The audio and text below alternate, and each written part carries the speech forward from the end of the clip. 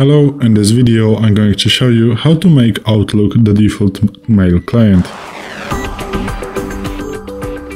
So if you want to make the Outlook the default mail client, you want to go to your Windows icon right here and search for default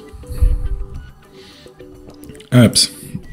You can also go through the settings, then applications, then default apps. Also right here, so let's go back to the settings. For example, let's open the settings. I can show you this, but it takes, little more time.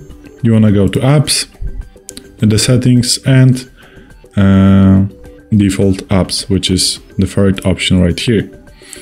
Then you want to choose the search apps, and you want to just choose for the mail. And here you are going to set the Outlook. Set as default.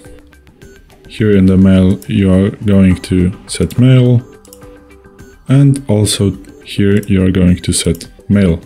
And this is it. This is how you can set Outlook to a default mail client.